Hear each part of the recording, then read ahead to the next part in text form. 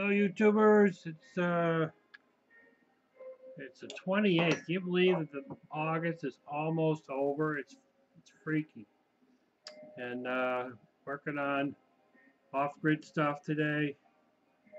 Um, adding in another component. So with that, gotta change things. But anyway, I was digging through one of my boxes, and I came across these. Now everybody knows what these are. These are crimpers for doing, um, ring connectors and so forth for cables. But these are different. These have, let me get in here close here, see? These here are for all the fast-on connectors that you basically crush to tighten up against the wire. This one here is for a pin that you use for a cable that's going to go into a plug. So when you close this down onto it, it'll take and it'll fold over the little ears that clip onto the wire insulation. Now the other part here is this side.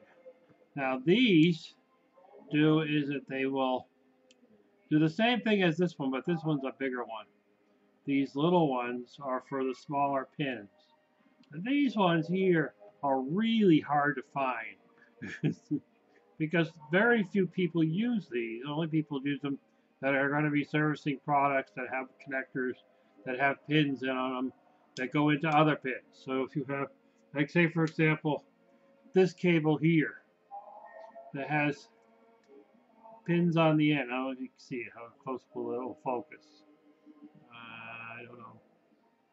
But at any rate, a connector like this has pins in it that go inside the connector, and they are little silver pins or copper.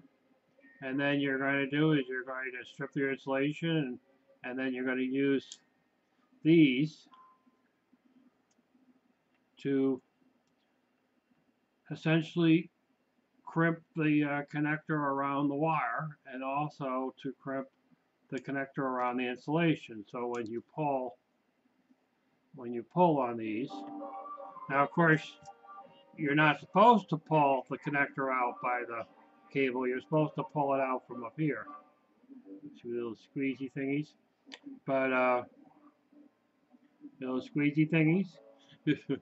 Most people try to pull it out this way, which is what stresses the cable ends. But yeah, these are harder to find. I was kind of amazed because I was looking for a set of these because, like for example, if you're doing solar, you need a special crimper to crimp the pins, and that's not on the ones that you usually find around that have the crushing end on them. If you get a solar crimper cable, which is a big thing, that'll have what you need on there to crimp them. But this is nice too, and it fits into your tool bag a whole lot easier too.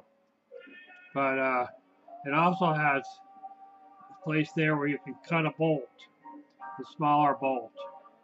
So when I worked on copiers and printers, and you had a screw that was too long, you could cut it down to fit and get you up and going.